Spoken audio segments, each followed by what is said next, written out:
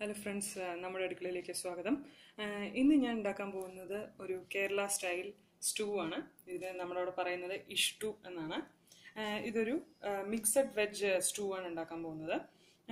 ഇത് നമ്മളിപ്പം non veg ആണ് ഉണ്ടാക്കണമെന്ന് വെച്ചാൽ പൊതുവെ ഇത് മട്ടനിലാണ് ഉണ്ടാക്കുക. മട്ടനും ഉരുളക്കിഴങ്ങും കൂടെ മിക്സ് ചെയ്തിട്ട് ഒരു നോൺ വെജ് സ്റ്റൂവും ഉണ്ടാക്കാം. ഇപ്പം നമ്മൾ ഉണ്ടാക്കാൻ പോകുന്നത് ഒരു മിക്സഡ് വെജ് സ്റ്റൂ ആണ്. സോ ഇതിന് വേണ്ട ഇൻഗ്രീഡിയൻസ് ഞാൻ പറയാം.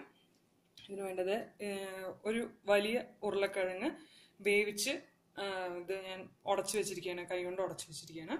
പിന്നെ കുറച്ച് ഗ്രീൻ പീസ്, പിന്നെ ഒരു ക്യാരറ്റ്, പിന്നെ സവാള 2 മീഡിയം സൈസ്ഡ്, ഇഞ്ചി ഒരു വലിയ കഷ്ണം ചെറുതായിട്ട് അരിഞ്ഞത്, പച്ചമുളക് നിങ്ങളുടെ എരിവിനനുസരിച്ചിട്ട്. ഇവിടുത്തെ പച്ചമുളക് അധികം എരിവില്ല, അതുകൊണ്ടാണ് ഞാൻ കൂടുതൽ എടുത്തിരിക്കുന്നത്. നിങ്ങളുടെ പച്ചമുളകിൻ്റെ എരിവിനനുസരിച്ചിട്ട് നിങ്ങൾക്ക് പച്ചമുളക് എടുക്കാവുന്നേ ഉള്ളൂ. പിന്നെ കുറച്ച് കറിവേപ്പില, വെളിച്ചെണ്ണ, പിന്നെ ആവശ്യത്തിന് വെള്ളം. പിന്നെ ഞാനിവിടെ ഉപയോഗിക്കാൻ പോകുന്നത് എളുപ്പത്തിൽ സ്റ്റൂ ഉണ്ടാക്കുകയാണ് ഞാൻ. അതുകൊണ്ട് ഞാൻ ഇവിടെ പാലൊന്നും എടുക്കുന്നില്ല. നിങ്ങൾ ഇനിയിപ്പോൾ തേങ്ങാപ്പാൽ എടുക്കുക വെച്ചാൽ ഒരു വലിയ തേങ്ങയുടെ 1-ാം പാലും 2-ാം പാലും എടുക്കുക.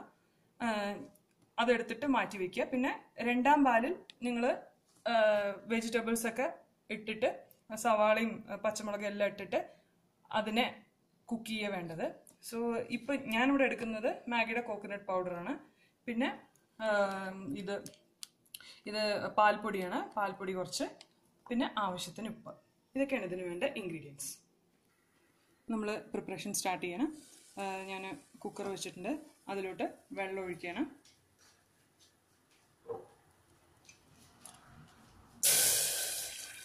വെള്ളം നമ്മൾ വേണ്ടത് ഒഴിക്കുക. ഇതിപ്പോൾ നിങ്ങൾ തേങ്ങാപ്പാലാണ് നിങ്ങൾ എടുക്കുന്നുണ്ടെങ്കിൽ അതിൻ്റെ 2-ാം പാലിലാണ് നിങ്ങൾ ഈ വെള്ളത്തിന് പകരം ഞാൻ ഒഴിക്കുന്നതിന് പകരം 2-ാം പാല് നിങ്ങൾ അതിലോട്ട് ഇടുക, അതിലോട്ട് ഒഴിക്കുക. പിന്നെ നമ്മുടെ എല്ലാ വെജിറ്റബിൾസും, സവാള, ക്യാരറ്റ്, പിന്നെ പച്ചമുളക്, ഇഞ്ചി, ഇതെല്ലാം അരിഞ്ഞതും നമ്മൾ ഈ വെള്ളത്തിലോട്ട്, പിന്നെ പീസും ഇടണം, ഗ്രീൻസ് പീസും കൂടെ ഇടുക. നമ്മളിപ്പോൾ ഈ എല്ലാ സവാള, ക്യാരറ്റ്, പച്ചമുളക്, ഗ്രീൻ പീസ്, ഇഞ്ചി എല്ലാം ഇട്ടിട്ട് പിന്നെ വേണ്ട ഉപ്പും നമ്മളിപ്പോൾ തന്നെ ഇടുകയാണ്. ഇട്ടിട്ട് ഇതിനെ നമ്മൾ വേവിക്കാൻ പോവുകയാണ്. ഇത് ഞാൻ പറഞ്ഞ പോലെ നിങ്ങൾ തേങ്ങാപ്പാലിലാണ് ഉണ്ടാക്കുന്നുണ്ടെങ്കിൽ 1-ാം പാലും 2-ാം പാലും എടുക്കുക. 2-ാം പാലിലാണ് ഇതൊക്കെ നമ്മൾ വേവിക്കേണ്ടത്. 1-ാം പാല് നമ്മൾ ഏറ്റവും അവസാനമേ ഇടുന്നുള്ളൂ.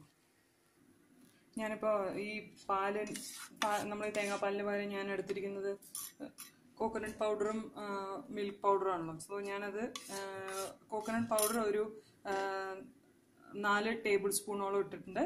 പിന്നെ മിൽക്ക് പൗഡർ ഞാനൊരു 3 ടേബിൾ സ്പൂണോളം ഇട്ടിട്ട് വെള്ളം ഒഴിച്ചിട്ട് ജസ്റ്റ് ഒന്ന് ഞാൻ കലക്കി വെച്ചിരിക്കുകയാണ്.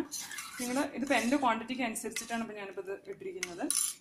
ഇതിപ്പോൾ നിങ്ങൾ തേങ്ങ എടുക്കുക വെച്ചാൽ ഒരു വലിയ തേങ്ങ എടുത്തിട്ട് അതിൻ്റെ 2-ാം പാലിൽ ഇപ്പം ഒഴിച്ചിട്ട് നമ്മൾ വെജിറ്റബിൾസ് ഒക്കെ കുക്ക് ചെയ്യുക.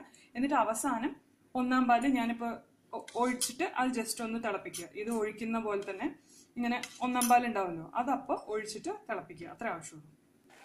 ഇപ്പോൾ എല്ലാ വെജിറ്റബിൾസും കുക്കായിരിക്കുകയാണ്. ഇതിലിപ്പോൾ വെള്ളം കമ്മിയായിരിക്കണം. ഞാൻ കുറച്ച് വെള്ളം കൂടുതൽ ഒഴിച്ചു. ഇനി ഇതിലോട്ട് നമ്മൾ കലക്കി വെച്ചിരിക്കുന്ന കോക്കനട്ട് പൗഡറും മിൽക്ക് പൗഡറും നമ്മൾ ഒഴിക്കുകയാണ്.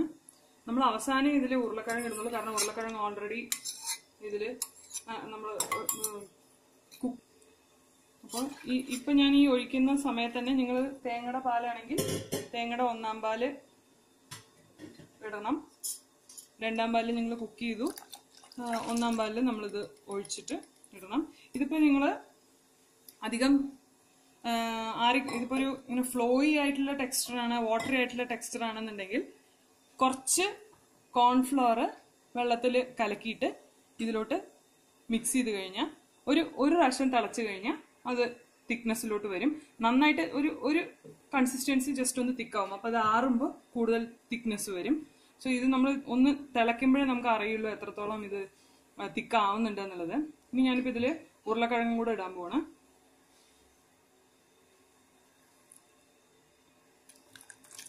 ഇതിട്ടിട്ട് നമ്മളിനി ഇതിനെ തിളപ്പിക്കാൻ വേണ്ടിയിട്ട്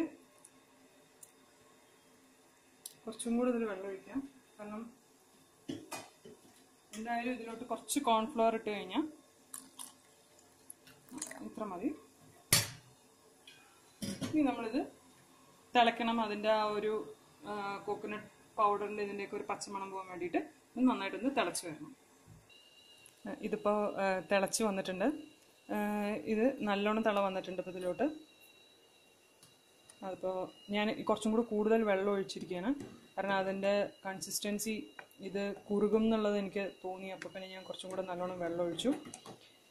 ഇനി ഇതിലോട്ട് ഞാൻ കുറച്ച് കോൺഫ്ലവർ ഒഴിക്കുകയാണ്. അപ്പം ഈ ഒരു ഫ്ലോയിനെസ് ഒന്ന് മാറാൻ വേണ്ടിയിട്ടാണ് ഞാൻ കോൺഫ്ലവർ ഒരു 3 ടീസ്പൂണോളം വെള്ളത്തിൽ കലക്കിയിട്ട് വെച്ചിട്ടുണ്ട്. നിങ്ങളുടെ കയ്യിൽ കോൺഫ്ലവർ ഇല്ല എന്നുണ്ടെങ്കിൽ കുറച്ച് ഇതേമാതിരി ഒരു 3 ടീസ്പൂൺ അരിപ്പൊടി ഇട്ടാലും മതി.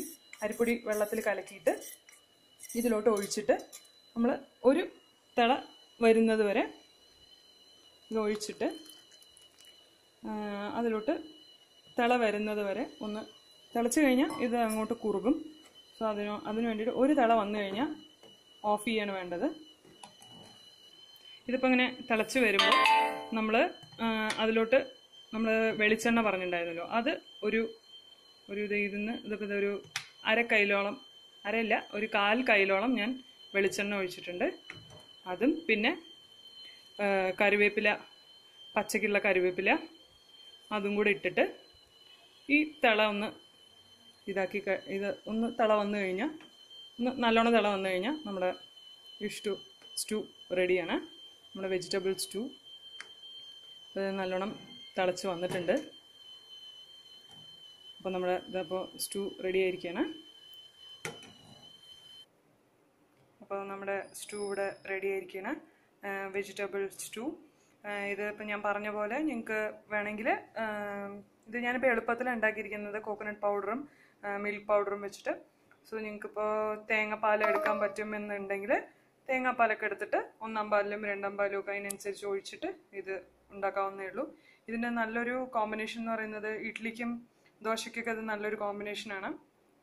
സോ എല്ലാവരും ഇത് ട്രൈ ചെയ്ത് നോക്കുക. എൻ്റെ ചാനൽ സബ്സ്ക്രൈബ് ചെയ്യാം. നമ്മുടെ അടുക്കള എല്ലാവരും ട്രൈ ചെയ്ത് നോക്കുക. Have A nice day. By.